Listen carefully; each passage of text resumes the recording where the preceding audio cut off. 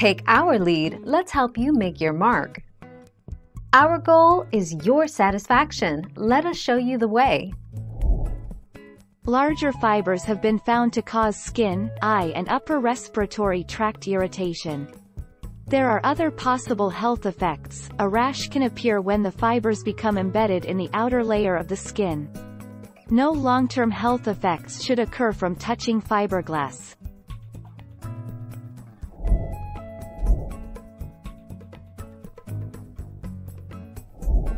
Make your mark, take our lead.